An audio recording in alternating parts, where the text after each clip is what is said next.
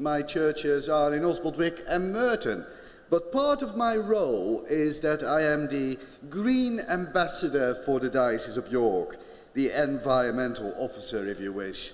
And that's why I am here to talk tonight about mission and the environment. The 5 marks of mission in a time of climate crisis.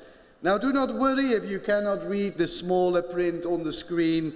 I will read out anything that seems too small on the screen so that you can follow it if you are watching this at home as well. What you certainly must be able to see are the colors on the screen, and some of you will be able to recognize them as a familiar, now famous, graphic, visual interpretation of the temperature trends over the last 100, 150 years or so. Since 1850, temperatures have slowly started climbing upwards and are still rising, and we read it in the news very regularly, don't we? Once again, this was the warmest month. Once again, this was the warmest year. Another record has been broken. I don't know if you remember last summer. I certainly remember that we got into the 40s degrees Celsius in the heat wave. I looked up the records, and here in Yorkshire, I think it had only ever been about 37 degrees. That's a full 3 degrees warmer than it's ever been. Now, that could be a freak occurrence, a coincidence, but if you look at the scientific trends, it's very clear that there is indeed something happening to our climate, and we find ourselves in a climate crisis which has dramatic effects upon life on Earth.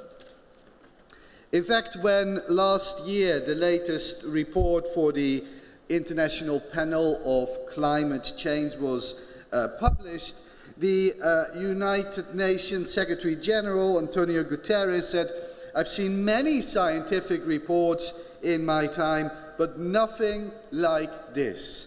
Today's report is an atlas of human suffering." And that's looking at the human perspective. But of course, this also includes the suffering of the whole of creation and of all other creatures. It is sometimes like there are waves after waves of bad news. The smallest wave there is COVID-19. But after COVID-19, there is the recession. And once the recession is starting to calm down, there will be climate change. And once climate change takes its full proportion, there will be biodiversity collapse, and so on and so on. Wave after wave of bad news. This is not very cheerful. Where is this talk going? Well, compare this image to the image I would like to show you now, which again includes big waves.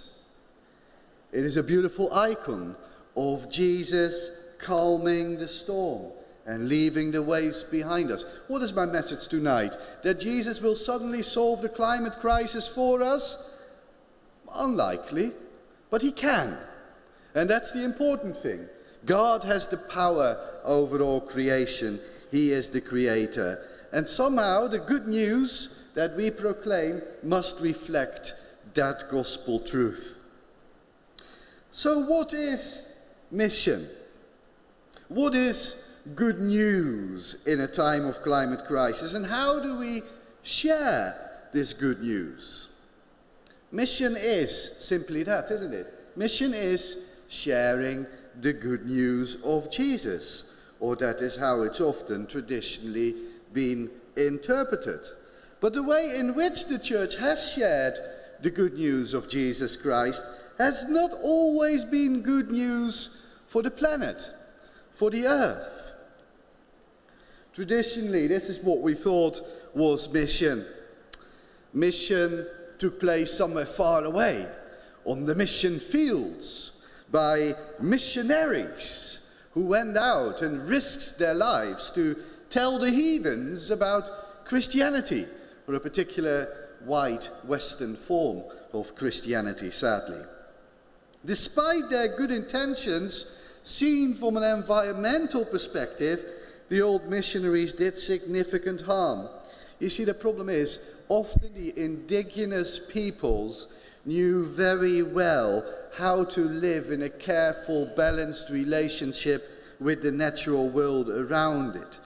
And part of that was almost recognizing the divine in all of nature. So a tree would be occupied by some kind of spiritual force.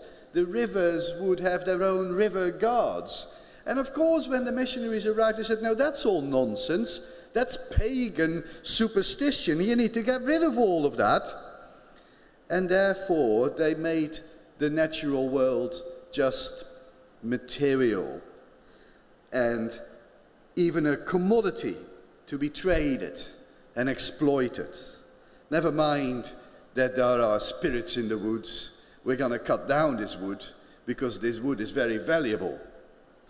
And this broke that balanced relationship which the indigenous peoples had with their natural environment.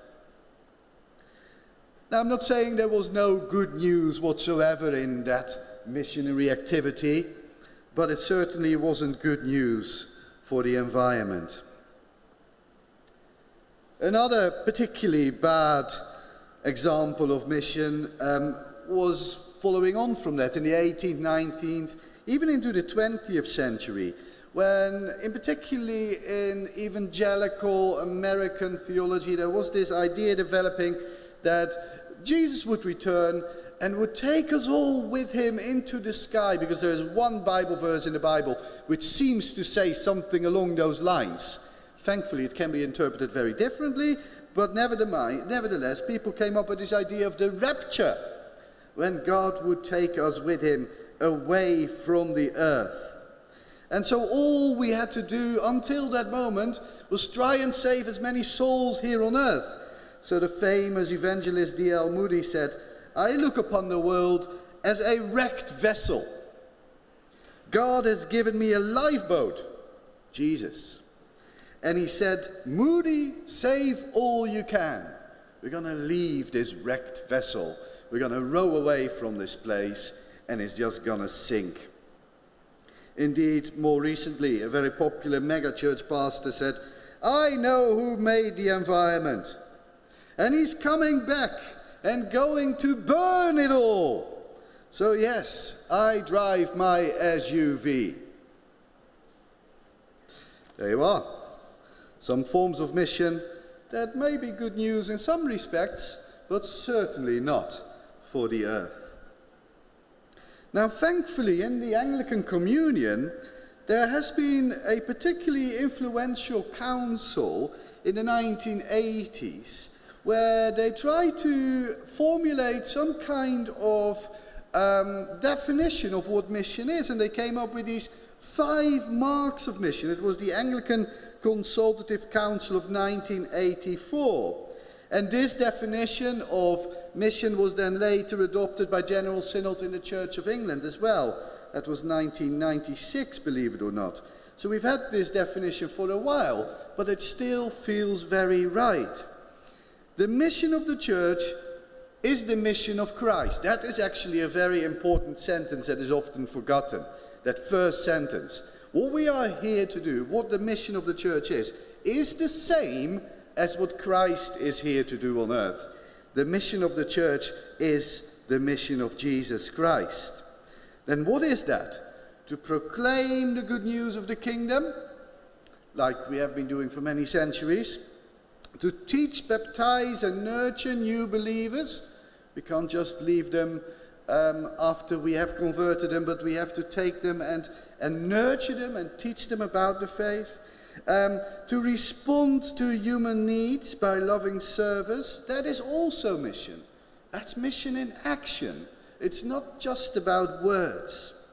To transform unjust structures of society, and then in 2012 they added more to that sentence, to challenge violence of every kind and to pursue peace and reconciliation. That too is mission.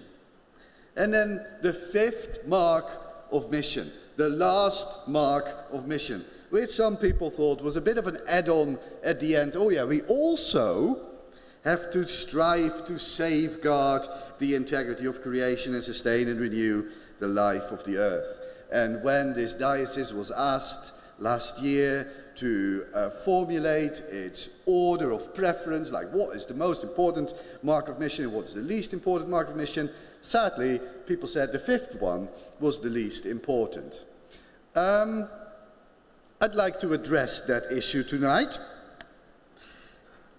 First of all, I don't think it's very helpful to put them in any kind of order. All five are the mission of Christ. And if we miss out one of them, mission isn't proper mission, isn't right anymore. So we shouldn't put them in a list. We shouldn't put them in a hierarchical order, ever. We should always hold them together in, if you wish, a pie chart or something like this. As the church, we are sharing the good news, go across the screen, seeking justice and reconciliation, nurturing followers of Jesus, caring for creation, offering loving service. It's not about the order, but these different elements are what makes mission. Sometimes they have been summarized as the 5 T's: to tell, to teach, to tend, to transform, and to treasure. And I saw one particular example where they changed that definition of mission to a definition of love.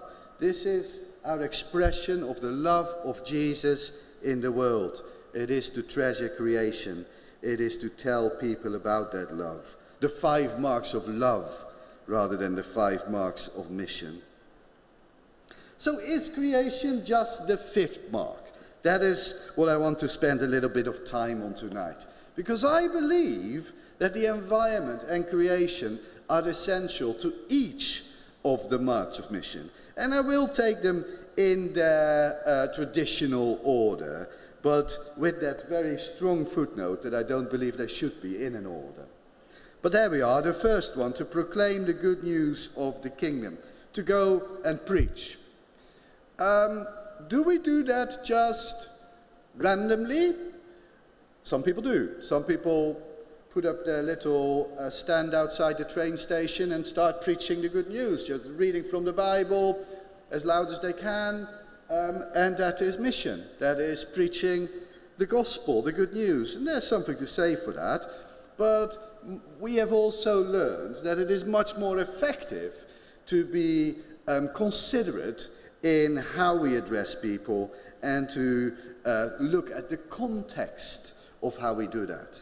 Indeed, we want to earn a hearing. We want people to ask us a question, like, I can see in your life that you're doing things differently. Now, why is that? What is behind that? Can you tell me more about that good news that you believe in? Indeed, our actions need to back up whatever we say.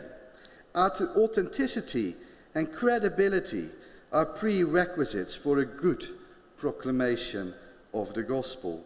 Sensitive evangelism presents the gospel message in a way that is relevant to those who are being addressed.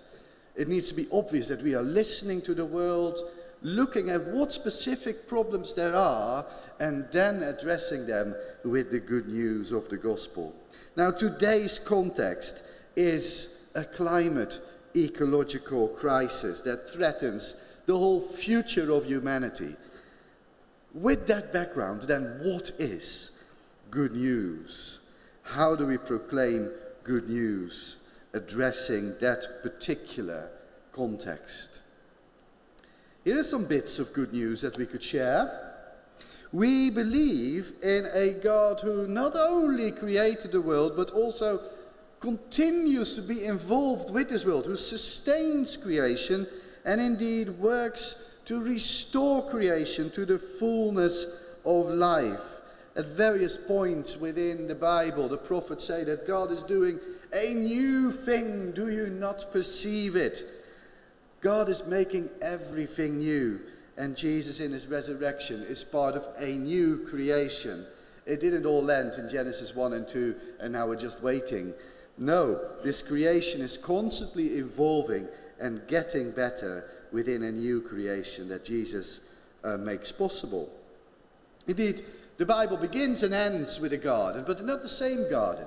The last garden, the garden in Revelation, the garden of heaven, of paradise, that is the new creation, is even better than the one that Adam and Eve are placed in the book of Genesis.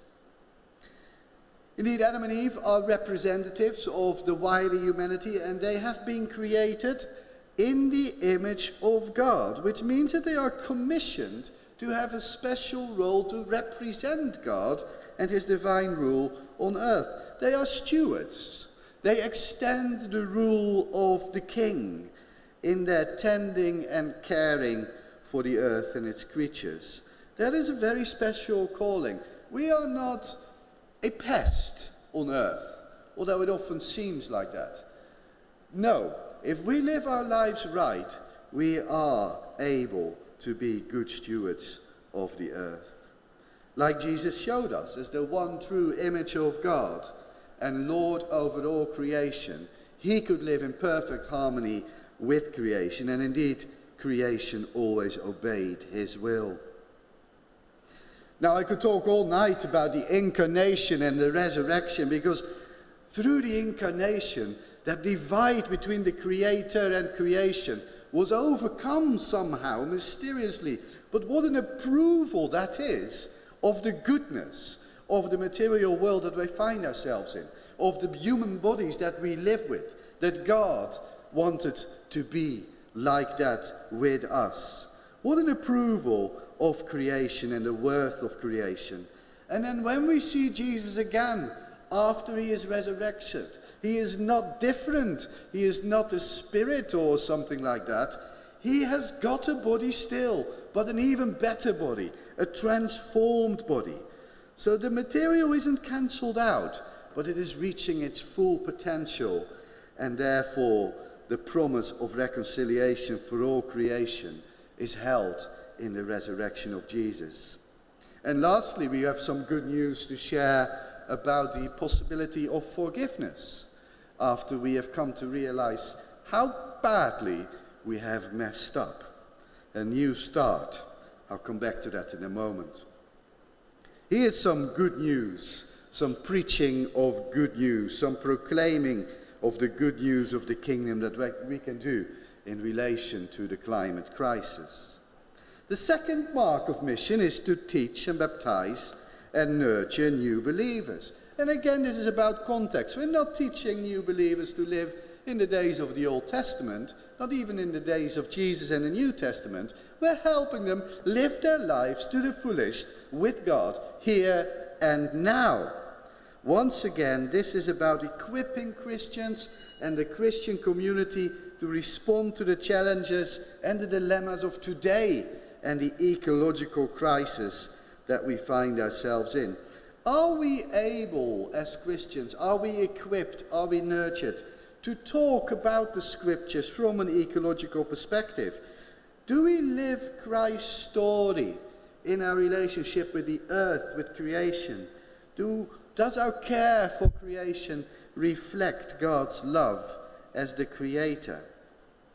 Again, making this a bit more practical. I believe that Christians go to the supermarket like anyone else, don't they? However, I think it's a completely different exercise if you are there with Jesus and thinking, what would Jesus buy? How would Jesus shop? There is a real ethical question about some of the products that we consume and how they are produced.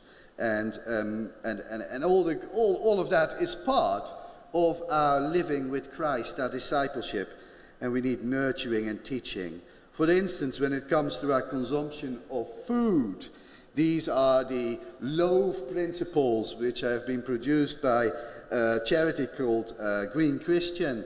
And they say, whenever possible, when you consume food, try and make sure that it's locally produced, if possible. Minimize the food miles. Organically grown, if possible. Minimize the pesticides and things like that. Animal friendly. Discuss if it's even possible to eat any meat from the meat industry as it is at the moment. Fairly traded, if that is an issue in the countries where you're buying your food from.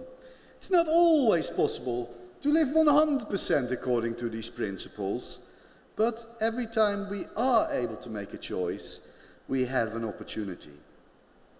The same goes for our carbon emissions.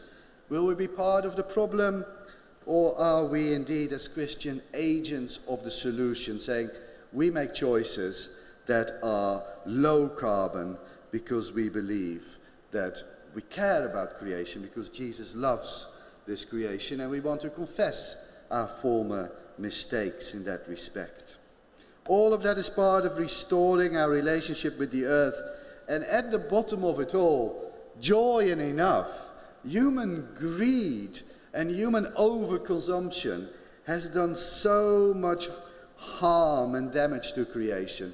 That is what is at the bottom of it all. How can we learn again to live with just enough, like the people lived about 100 years ago, even in this country? I do remember my grandparents eating meat perhaps once or twice a week, not every day, and not as much as we do. Things like that, joy and enough. So that is about the second mark of mission, teaching and nurturing new believers. How do we live as Christians within the climate crisis? The third mark of mission very obviously relates to the climate crisis. Loss of biodiversity, concern about the future, all of that creates human need. And this can range from natural disasters, which are brought on by human-induced climate change, flooding, the failure of harvests, you name it. But also, much closer to home, people who are suffering from mental sadness and anxiety, mourning the loss of the countryside, lamenting the species that are going extinct. If we find ourselves in a new wave of extinctions, that is something to be worried about. If these species were not supposed to be here, God would not have created them or allowed them to evolve, however you want to see that. But, you know, if God didn't want those creatures to be here, they wouldn't be here. But they are here, so they're part of his plan. And therefore it is not up to us to let extinctions just happen.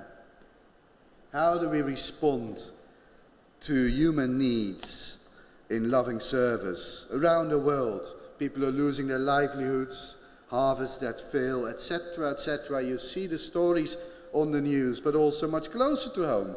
We have got increased flooding in this country. We have got our new and unpredictable agricultural challenges like heat waves. And we are indeed already experiencing great economic damage. When was it? A year or two ago, I think, there were these horrible floodings in Germany. Very unexpectedly, terrible floodings. And it cost billions and billions. And suddenly, the German government woke up and said, we cannot afford not to do something about climate change. You know, first of all, we were thinking about, oh, we can't afford to do something about climate change. No, we can't afford to not do something, because this will cost us. This will damage our economy. And then lastly, climate anxiety, which I want to tell you a little bit more about, because it's such an important thing, especially for younger generations.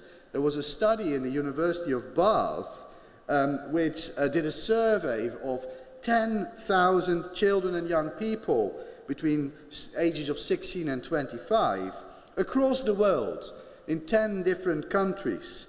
I give you the authors and the link there. But these were some of their findings, and they are quite shocking. Nearly half of the global youth surveyed, 45%, say that climate anxiety and distress is affecting their daily lives and functioning. This is something that plays a role in the lives of young people. Indeed, 75%, that's 3 out of 4 young people, believe that the future is frightening. When I grew up, I didn't think the future was frightening. If you live in the Philippines, where there's been much more flooding, that figure goes up to 92%. 92% of the young people in the Philippines are worried, think that the future is frightening. Indeed, almost 60% of children and young people surveyed were very or extremely worried about climate change. More than half said that they felt afraid, sad, anxious, angry, powerless, helpless, guilty.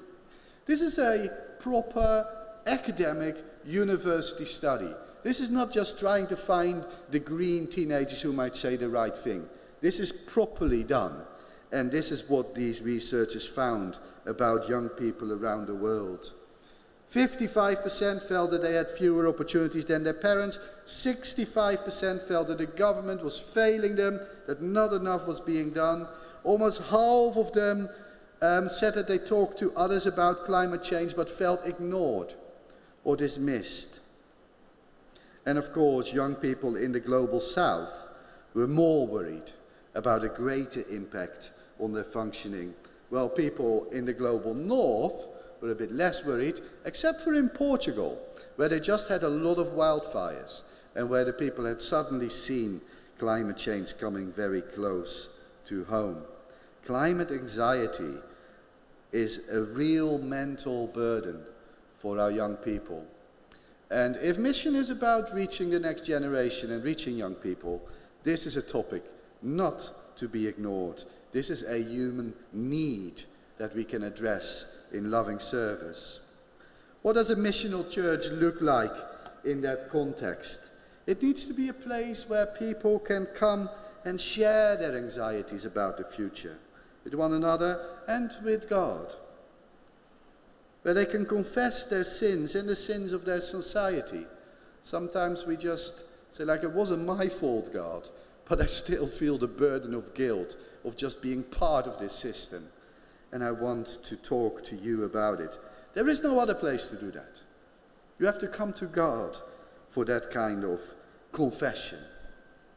And then, of course, in the gospel message, there is always hope and a new start and the inspiration to take action and to expect more than we can ever imagine. I'm moving on to the next mark of mission: to transform the unjust structures of society, to challenge violence of every kind, to pursue peace and reconciliation. Now, I think many of you are aware that climate change is indeed a justice issue, because some people are affected worse than others. And it is the people who are poorest and the people who are already struggling the most who are also worse affected. And the people who are better off, who are richer, who've got a bit of a barrier, they are the people who are less effective. That is injustice. That is a justice issue. In fact, you could also see it across generations, in that an injustice is done to the next generation.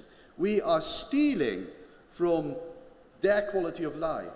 We are overusing the resources that are available, and therefore we are leaving a future that is worse than this future. That is a form of injustice. That shouldn't be allowed to happen. And of course, when it comes to pursuing peace and seeking reconciliation, what do you think will happen when resources run out? When it will become hard to get food? When it will become hard in some places to get water? When people have to become refugees? Will that add to the peace and well-being of our world? No, it will only feed political conflict and war and conflict and war and so on. Indeed, perhaps the best work on this aspect of climate change is by Pope Francis, Laudato Si, his encyclical some years ago written already, on care for our common home. What a beautiful phrase. And he says everything is connected. Concern for the environment does need to be joined to sincere love for our fellow human beings and an unwavering commitment to resolving the problems of society. All these things are connected. So the fifth mark of mission is not some kind of afterthought. Oh no, not at all. It is essential for all the other marks of mission. Indeed, we should not separate them. we should not put them in a order. So where does that leave us? How do we respond missionally in this context of a climate crisis? Well, I think we need to manage our expectations first of all. I'm sorry to tell you, we can't solve the climate crisis. We really can't. However hard we try, even if all of us would act together, we can't solve the problem. And a lot of people say, well then, why am I even bothering? If they're not going to change in China, in America, then why are we even trying and spending money on this? Well, that's not really how Christians live.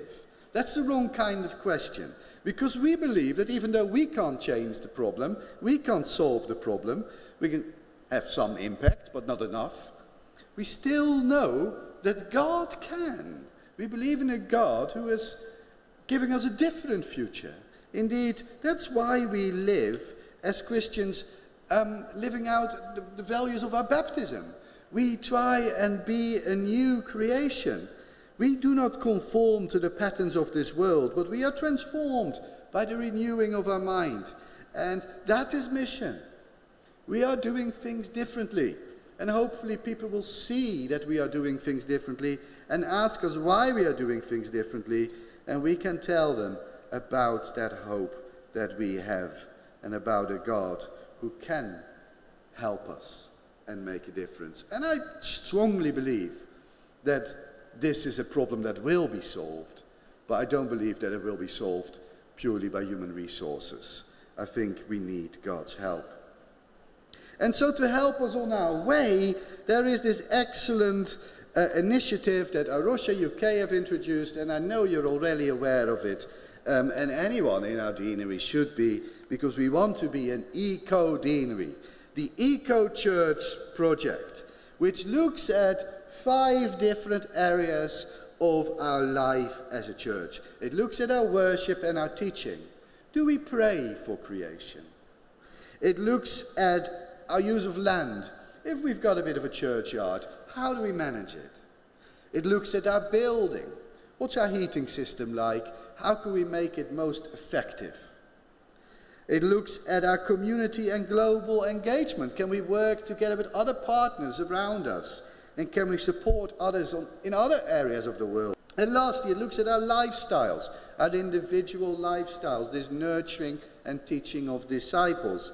And that's a very important one, because I did some calculations as the Green Ambassador for this diocese. I calculated how much carbon emissions arise from all our heating systems in all our churches and all the travel of our staff and, you know, all our investments. I don't know what else. It was a whole list of emissions, and it all added up. And then I looked at how many people came to worship in our churches on an average Sunday, and how much emissions they create as average UK citizens. And what I found is that if everyone in our pews would reduce their emissions by 5% on an annual basis, that would basically offset all of the emissions created by this diocese. So all of our heating emissions, all of that would be offset by a 5% reduction in our individual emissions, our individual lifestyles, if we would be able to do so year on year. So Eco Church addresses all of that and is an excellent tool. It's very, very easy to sign up. It will then give you a website which gives you a survey. You go through the survey, and as you go through the survey, you have plenty of ideas of how to live better and tread more lightly on the earth as a church family. Then there's something for your PCC to look at, the practical path to net zero, which is produced by the Church of England. And it's just a tick-off list to look around your church building and see, like, what can we do already to reduce our emissions? Okay, we might not replace the heating system this year. That might be later. But we can already look at, can we perhaps turn the thermostat one degree down? Can we make sure that there is no damp in the building? Things like that. And then, of course, help the church to do that reduction year on year by completing the energy footprint tool for those of you who are in church leadership. And if you're interested in it, educate yourself with an excellent program of webinars which the Church of England produces, and also Arosha, the charity that runs Eco Church, has got great resources on their website. I'm coming to the end of my talk, but here's one last slide, and it reinforces what the University of Bath research told us earlier. But this is a bit of research that was done by Tier Fund and by the Youthscape Centre for Research.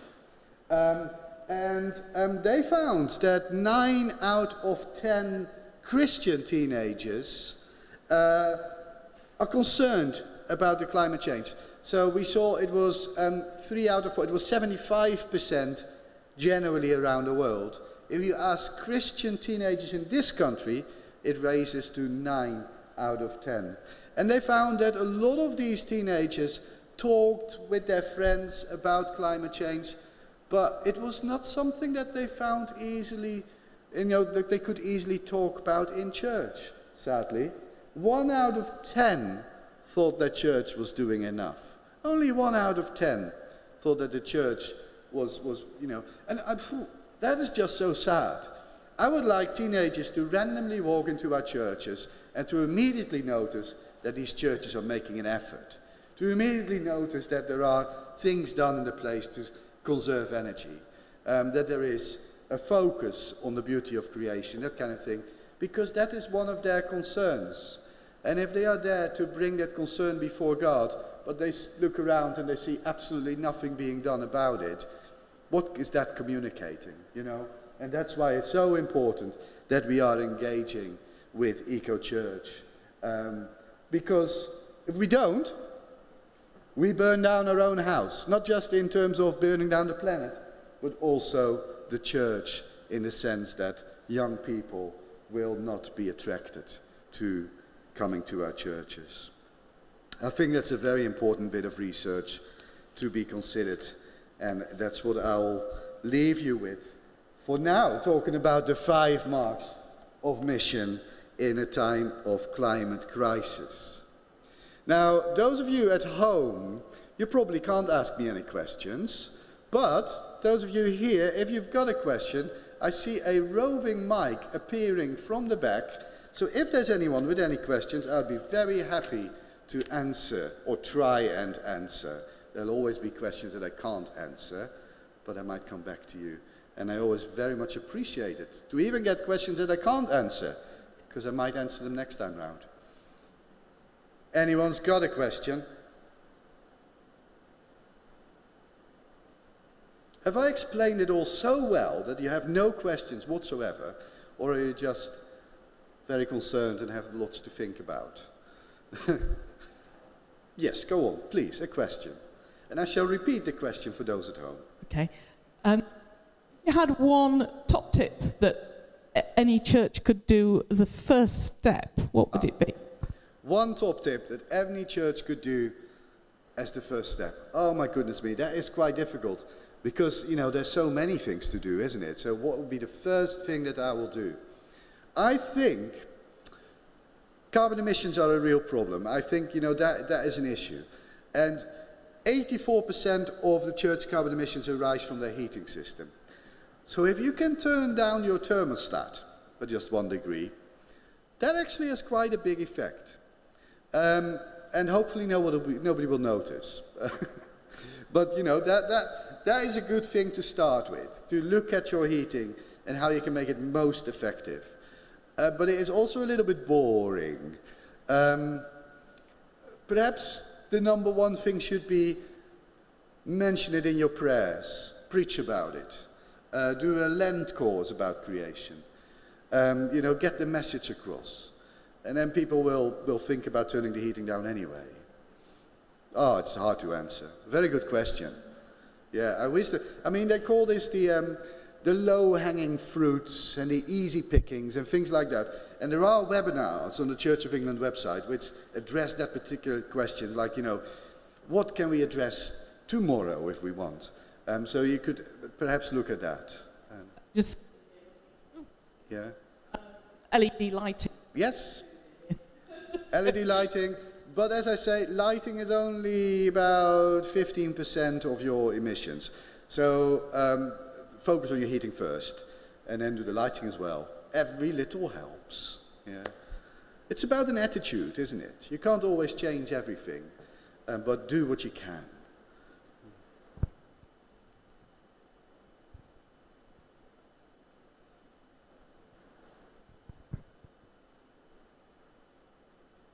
I'm still answering questions if you've got any, in case the people at home think something has gone wrong with the internet. But if there are no other questions, I'll hand back to Jackie perhaps. Is that all right? Thank you very much for listening to me, and thank you very much for watching at home as well, Jackie. Just say thank you so much, Jan, for coming this evening and making that presentation. I think step one is just saying, being committed to actually starting. And I think as a deanery, we have committed to that. So that's the first step. The second step is starting to do it, which is something that we need to do. And I think this evening has been part of that. Yeah. Yeah, I'm just inspired by what you're saying, and I think I need to tell you about this. I mean, starting to do something. This year, I trained to do carbon literacy training.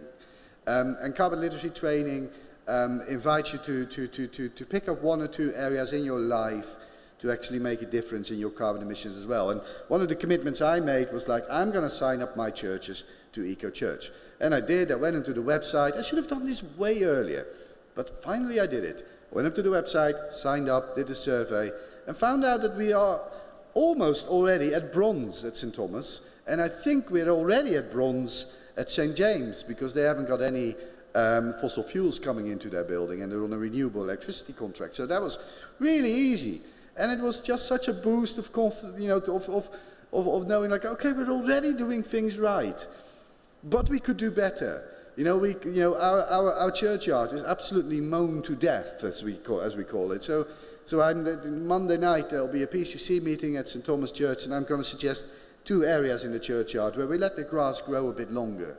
Just see what happens this year. It's that easy. And it's really encouraging when you go on that journey to know that, it's making a difference. Yeah, that's a very good one. Commit yourselves to do something. Come on, act. Enough talking. Thank you. We know what to do then. We've committed to it, so now we need to act. So thank you again, Jan, very much indeed. Thank you.